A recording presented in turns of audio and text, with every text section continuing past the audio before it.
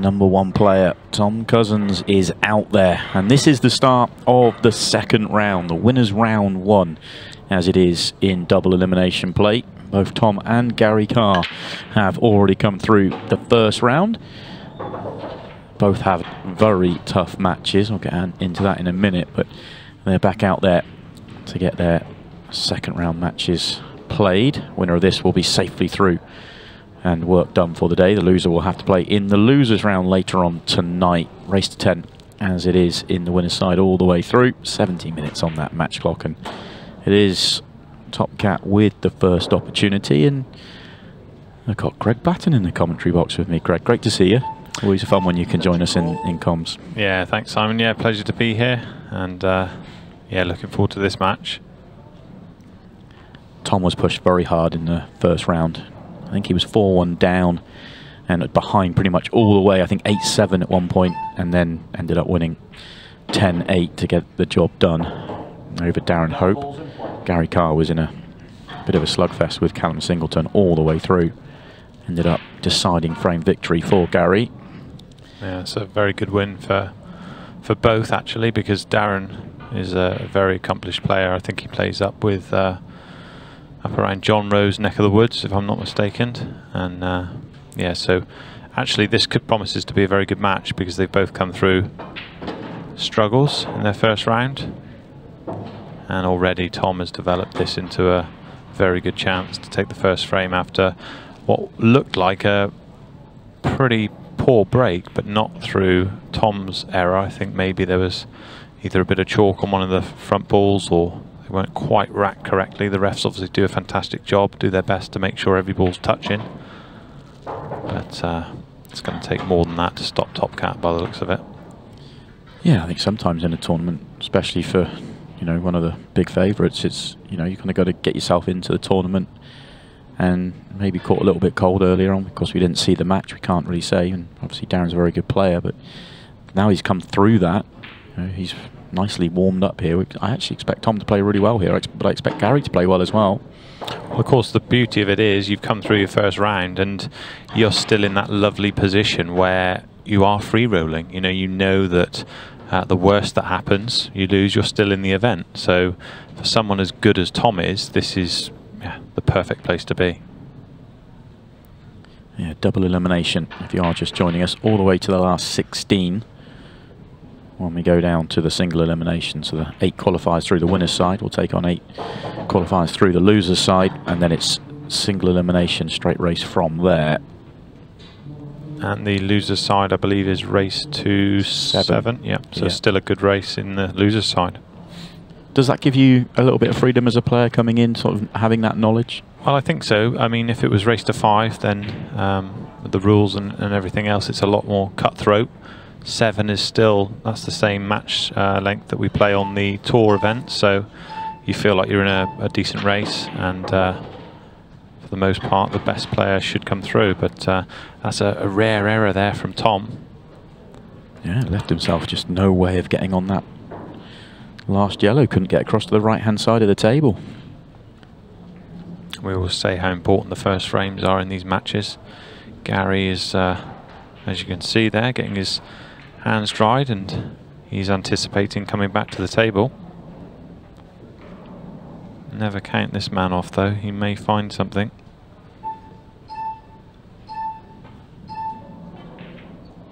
Just like that. Brilliant shot from Tom Cousins. And the towel's gone back down on the table now, Gary. Tap of the knee as well, just to say well done. Phenomenal shot. Yeah, brilliant stuff from Tom. Putting himself in a world of trouble, but one of his best assets, I think, though, is, he's played a poor shot by his standards, but he's not, hands weren't in the air. He wasn't, moaning or whinging about anything. He just looked at the next shot and got on with it. Huge break from Carey. Wow. Oh, wow. I'd like to get them every time if you could. Goodness me. Just wondering if the yellow at the bottom passes the gap of the reds, and then if it does, then yellows are, I wouldn't say routine, but they're very good. Yeah, I think you've answered that question, or Gary's answered it with that first shot, so it looks like it does go. Just needs to leave himself half ball if he can. And he's a bit too straight from the looks of that angle. Yeah, a slightly strange one. You just have to hold the cue ball there. Yeah, but the good thing about this table is the fact that it's new.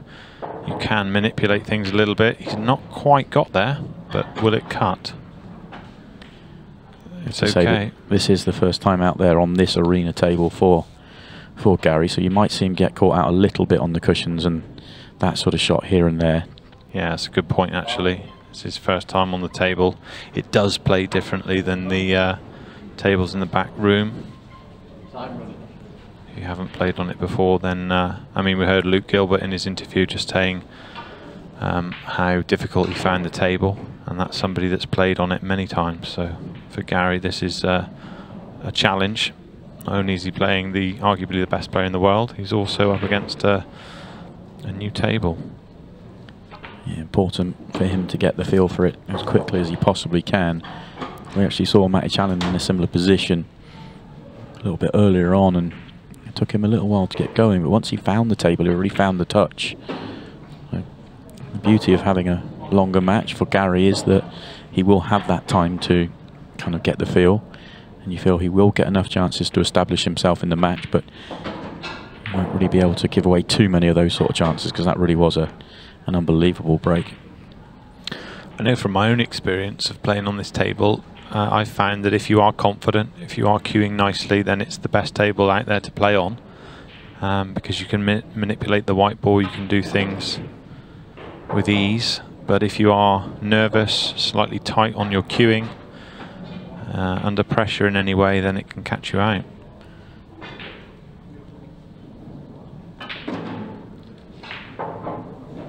Get the sense that Tom's still just trying to feel it out there with the cue ball as well. That's what cost him in the opening frame. I know he came up with a big shot to complete the finish, but he wasn't trying to leave that angle on the previous shot and tried to force it to the top right corner of the table. A touch thinner here than he wanted. I mean, shouldn't still be a problem for him.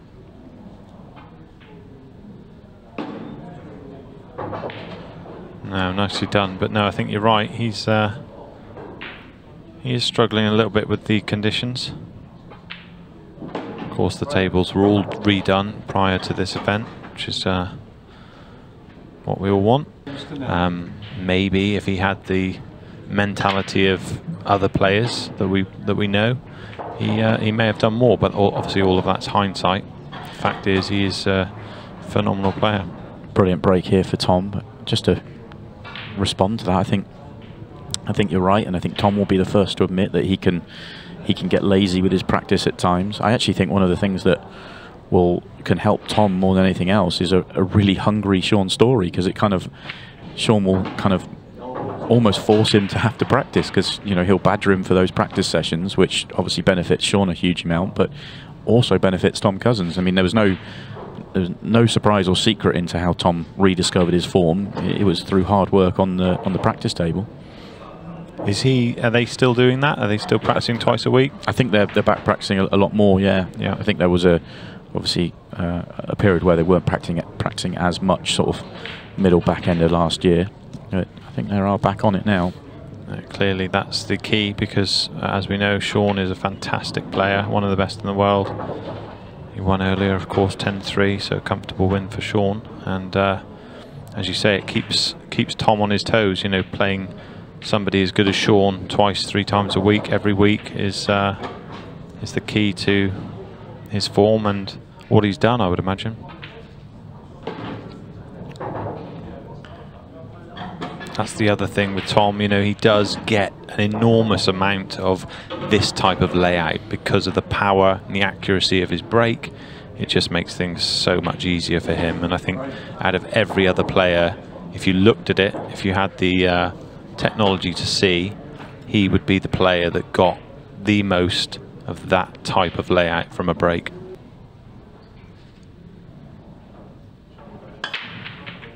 Oh, cue ball this time. Yeah, if we watch the replay of this break, his head came up pretty quickly. And yeah, your eyesight isn't then in line with what you're doing. And he only takes a little bit aside, or just cueing offline, which perhaps he's done there. Just forced the error. And this is not what he wanted to see at 3-0 down with Tom at the table. Yeah, Gary, a very confident player from Malta. I've seen him play at a really high level. Plays the game in Malta's so big, and they play in so many big tournaments there and for his country. I do expect him to find his game, but the problem is he might have to try and do that from 4-0 and possibly even 5-0 down, the way that Tom's hit the first 2 breaks.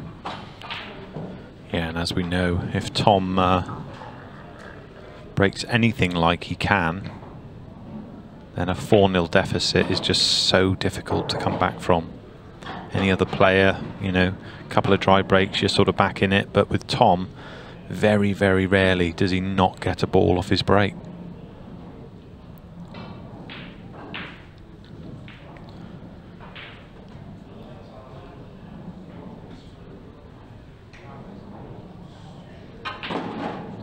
This one feels like the key shot in this frame. Just that transition, and I'm not sure if he was playing on the gap to bottom left. Don't think he's on that one. He does have left centre.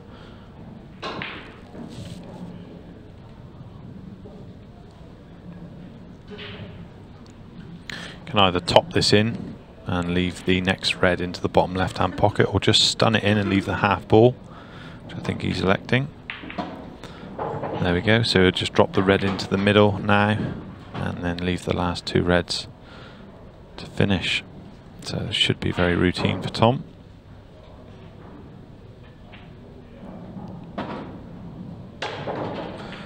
I say that, he's just okay, I think. Yeah, he's okay. He can see it. Or the potting angle anyway.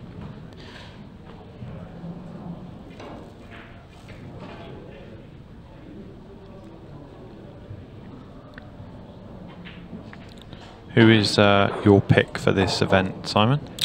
Well, I think with the longer races, the deeper races, I think we're going to see I think we're going to see a couple of qualifiers go really well, but I do think we'll see an established player, an established top professional winning the title as he completes the finish to make it 4-0. Let's see if Tom's break continues. It does, but so does the cue ball this time. Now then, Gary, this is your opportunity. He's had 1 chance in 4 frames. Yeah, just got airborne on that break with a cue ball. And look at these. For Gary, he could not wish for them to be any better to get his first frame on the board.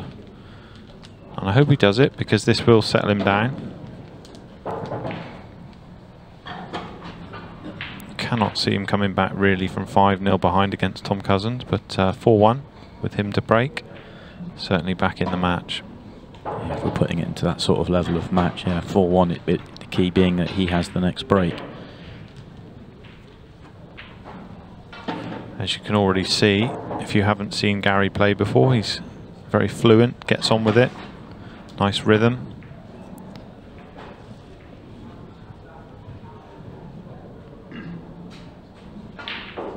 As Simon said, he is one of the best Maltese players they have.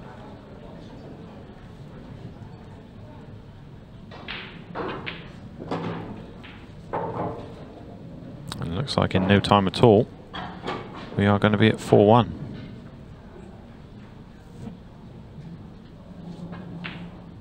Yeah, nicely done from Gary. Needed that opportunity, he really did.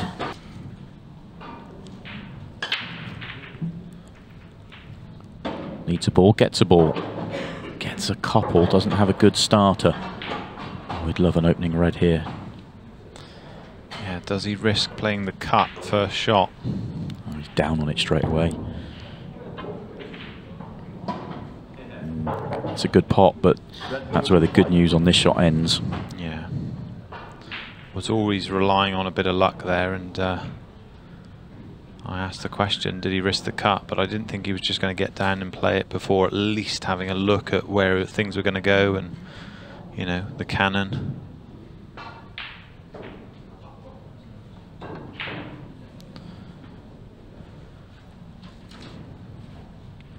Pulls back, he had no choice but to pull back there, nothing aggressive on at all. now, and at first glance doesn't look to have done too much damage, unless Tom can see a little bit of this yellow of the two. If he can, then he can play screw back and try and get in behind the other two yellows. That's what he's done, but he has left a pot up to the top, I think. Maybe only half a pocket. He'll be pleased to see that red drop as a loss of turn, because it means there isn't one over the pocket. Straight down again, quick. Can he play it off the red? No, he's got the fluke. There we go. That'll do. He's got a gap here to the one by the 8 ball, so he does have a next ball. Not a good angle, but... Yeah, and I think actually the natural is in off, so he may have to dig down on this to force it wider. Instead, he's gone for the double. Yeah, and unfortunately, with only 3 reds left, Tom will be licking his lips now. Anytime you've got 1 or more balls than your opponent, you are in command. And you have a lot more options.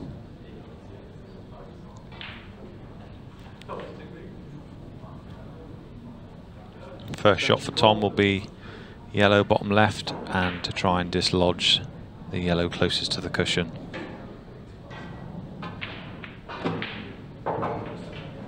Oh, can he see the one in the bottom end of the table? As long as it hasn't stuck, he's fine. But has it? He's okay. Body language looks good.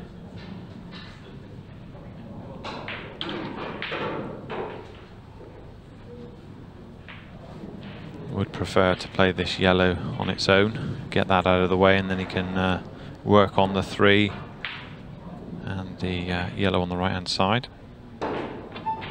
As a player, you always try and finish your areas if you can, and that's what Tom will do now.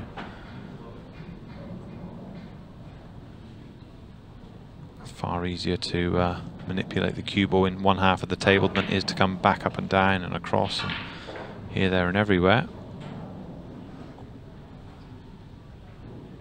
I think he's just finished between shots here, trying to make his mind up which way to go.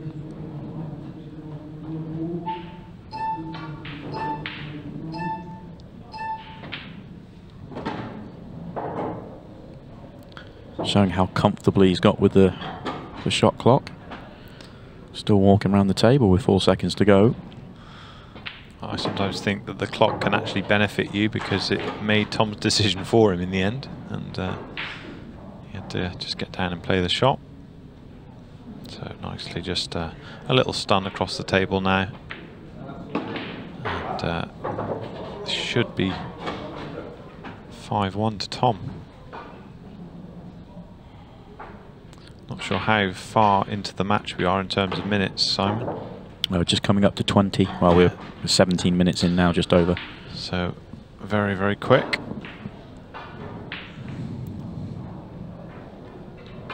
Yeah, another one off the break for... Well, it's not off the break, sorry. It's stepping in on Gary, not making the most of his good fortune and the fluke. You saw there some of the results from quarter 2, the second section of the draw.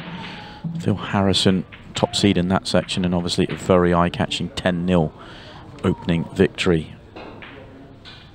One thing I've noticed is Tom is not timing his break quite as well, and again, look, airborne off that front red, so he'll have to look at that for his next game. Yeah, catching it on the hop, just taking a little bit of the sting out of it. Reminds me of a Jimmy Croxton break, to be honest. But, he'll be pleased to know that. 1 ball to work out here for Gary. I think it's worth playing a quality little delicate positional shot. Yeah, I just feel like Gary is rushing just a tad. Well, I thought he could just stun that and just finish above the reds and have it in right centre. A bit like he's played for there, without having to move anything originally, but he's played that one well. Yeah, he has played that one nicely. It's always difficult to know, isn't it, for a quick player? Are they playing too quickly? Because then that, you know, I've seen Gary play enough times to know he's obviously a very, very good player, but also he's an incredibly quick player. That's how he naturally goes about it. But there was a shot earlier on, wasn't there, where he had to play a really difficult cut into the middle, and not much clue what was going on with the cue ball, and he was down on it almost instantly. Yeah, it sort of reminds me a little bit of Luca Brissell from the snooker. He's clearly got an awful lot of talent, and just occasionally a little bit loose. And what does he do here? Must have been playing off the 8 ball? Yeah, must have been playing for that in right centre, and he's finished absolutely nowhere. I think given the benefit of the doubt in terms of the table, is probably catching him out a little bit. Slides so much more than probably what he's used to. But, wow, this is risky. He probably knows that the writing is almost on the wall already. Looks a little bit resigned in his chair. And we know that Tom will not be making any mistakes from this position.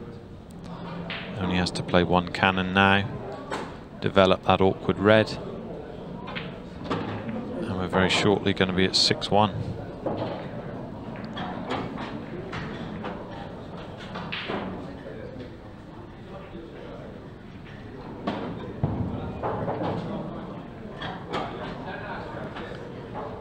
Yeah, all too easy at the moment for Tom.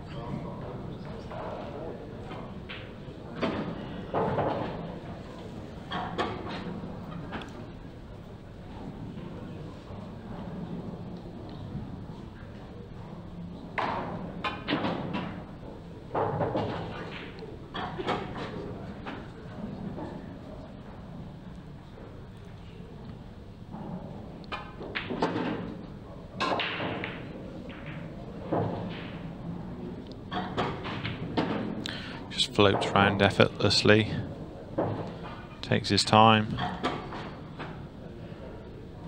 very easy on the eye. It's the casual nature, isn't it? Just yeah. Chalk on the table. Sort of Mark Williams style, laid back. Just floats everything in. Yeah. Lovely. Another error punished, another frame to Tom Cousins. Second side.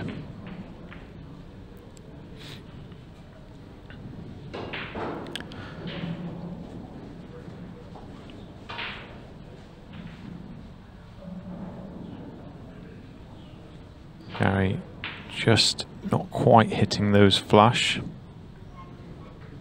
and that leaves what looks on the face of it a relatively comfortable opportunity for Tom. Just needs to play this thin into the pocket with side, get the cannon on the red.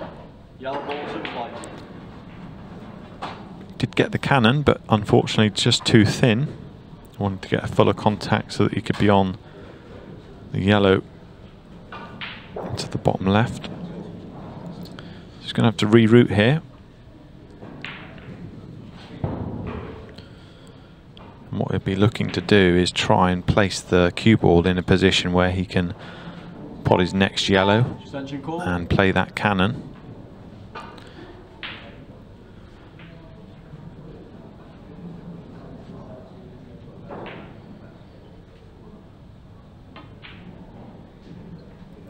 An error from Tom Cousins. Mark that down. It's funny because even though he is 6-1 up, he, to me, doesn't look comfortable. He doesn't look quite the Tom Cousins we know, you know? So I don't know. I know what you're saying, but I was thinking that a minute ago, but I was thinking every time he's gone for a finish, he's cleared up. I think there was only one safety shot. The rest have been clearances. Yeah. But maybe it's the fact that he knows that, you know, that he's not being punished, and perhaps he's not quite fully focused. That could be a reason.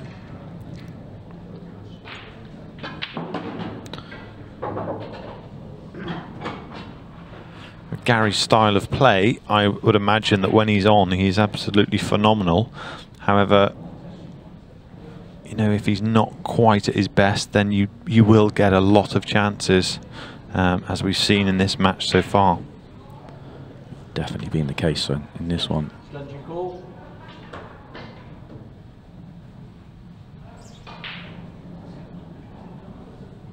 Double. Cut. Nicely done. Got to screw across the face of the red, which he has done. And that's no good because he's landed pretty much straight, so lots of side need to be imparted. Reverse side, and as the yellow has impeded him into one pocket, can he cut this into the top left? He probably can, but again he needs to try and soft screw. Oh, it did go in the right hand pocket, that's a bonus. Is he on this one? It's tight, you might have to turn it. And also, does the 8 ball go? I think he's happy with the red because he's eyeing up the 8 ball. Can't do a lot with this. Oh, he hit the yellow. That's another one that's going to get away from him. This is going to be 7-1 in a heartbeat, you feel. Yeah, it's just been too many errors, unfortunately, from Gary. Understandable.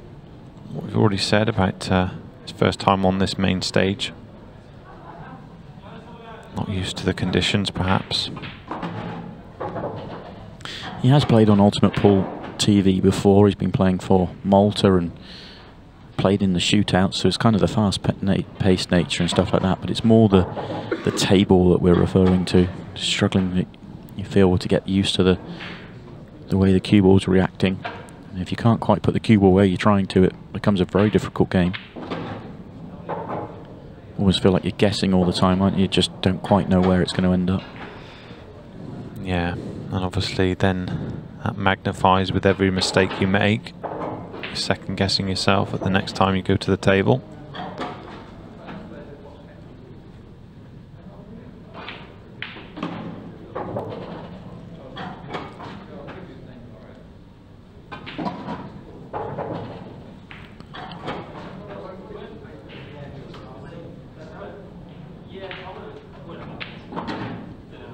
Another frame goes the way of Top Cat. See what happens this time.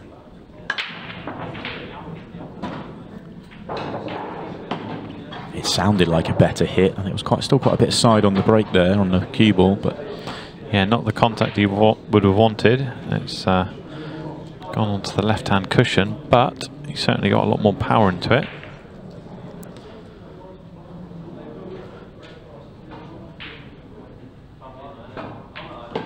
He's very technical with his break. If you ever ask him what he does, he's been known to say, "I just hit him as hard as I can." There is more to it than that. But I'm sure he likes there to keep it simple. Yeah, the secret he keeps to himself, I think.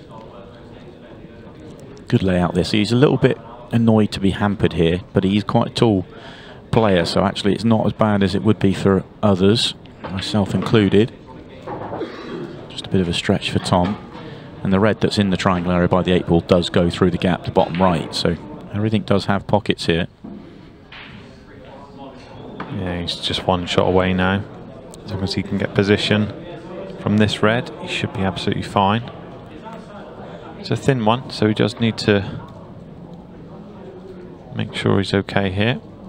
Probably see him come into the centre of the table along that line. There we go. Now he's got choices. Can either top this in or screw it back.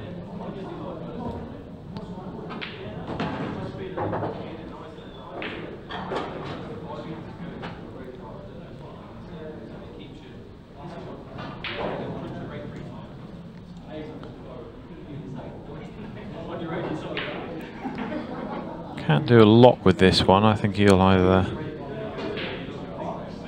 play it with a little bit of stun. Yeah, there we go. Just take his medicine and rely on his good cue ball here and cueing. This isn't the hardest shot for someone like Tom, just below centre striking. One cushion, back up the table, track towards that sort of middle pocket line. There we go. And that is 8-1 coming up.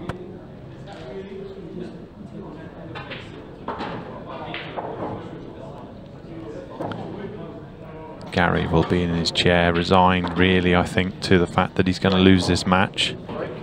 Tough loss for him. But I say all these rounds at this stage is going into the loser's side of the draw, so everyone has a second opportunity tonight to get themselves going in the tournament.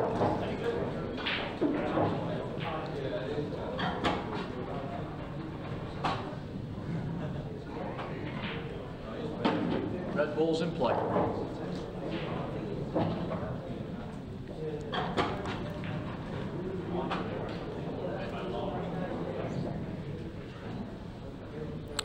Red ball's chosen. And very nicely done there if he's played that shot off the red.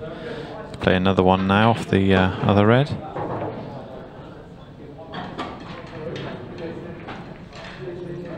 Pot this one and play the cannon onto the yellow.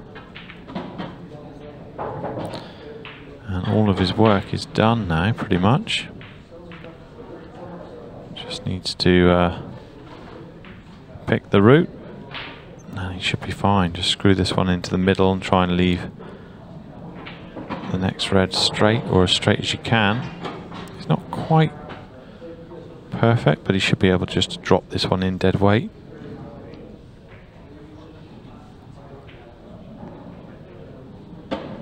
Yeah, nicely done.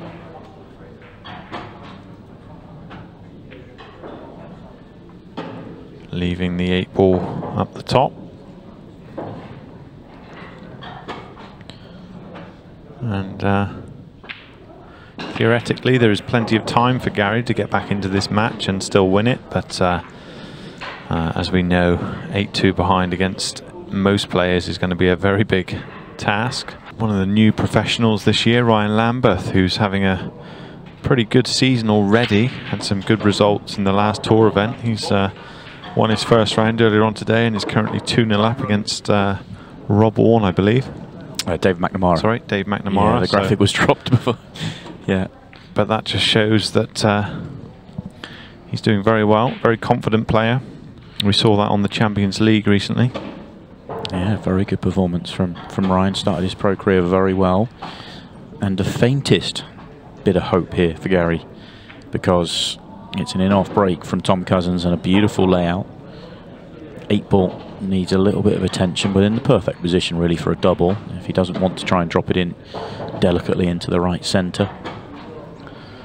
Yeah, Gary would wish he could have started the match like this, completely relaxed with no expectations and free-flowing.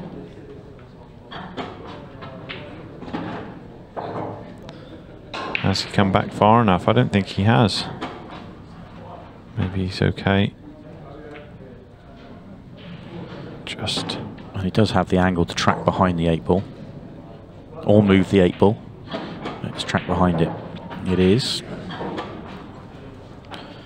Yeah, nicely done from Gary. Just this 8-ball for another one pulled back. And it almost becomes enjoyable if you can get to that stage, but you do need everything to go your way, and you also need a dip from your opponent. And unfortunately, as we've said that, we've seen a dry break from Gary, and these yellows, I believe, look, well, all the reds look absolutely perfect for Tom. So he could go either way here. Yeah, yeah. And that's, for me, I think that's the best that Gary's hit the break in the match as well. He absolutely flushed that. Yeah, not rewarded that time.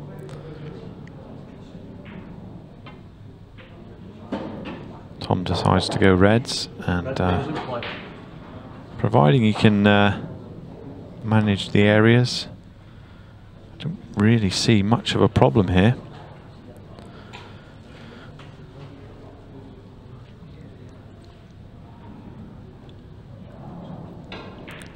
Probably wants to get the red top left-hand side out the way as early as he can. So he's played on that now. Once he gets that out of the way, then it's pretty plain sailing.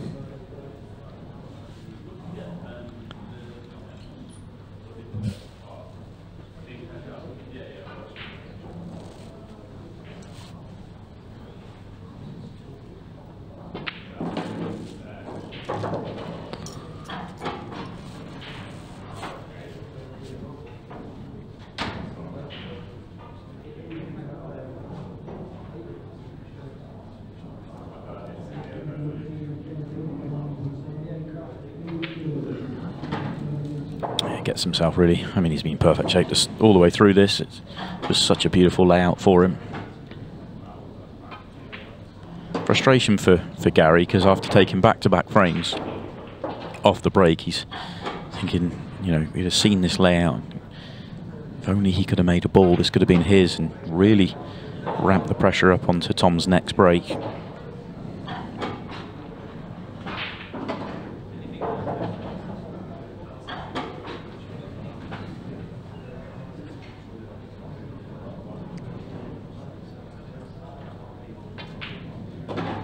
Nicely done from Tom Cousins. With time to spare.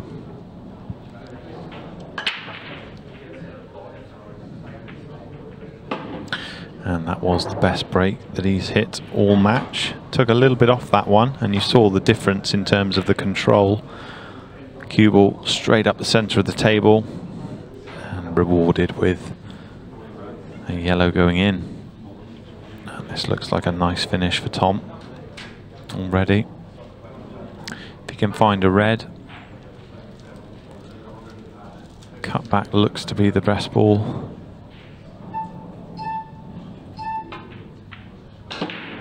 Nothing he could do there, he had to cannon into the yellows.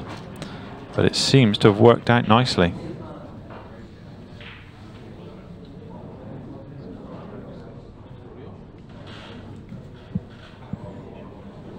Tom does go on and complete victory at this visit.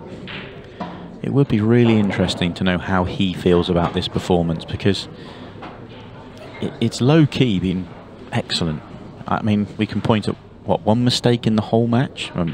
Two, but one of them didn't cost him because he made the pot from the snooker, so you can't really get too critical there. But maybe one missed ball, or other than that, he's been pretty much flawless.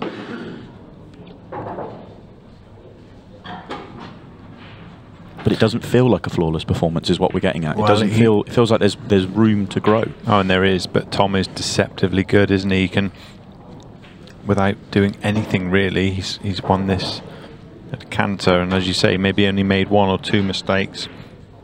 The thing he'll probably be looking at is his break, to be honest. I think he'll want to try and figure that out. If he gets that working, then everyone else is in trouble, because we know he's got the gears. And for Gary, this is a learning experience. He'll take this into his next match and probably perform a lot better.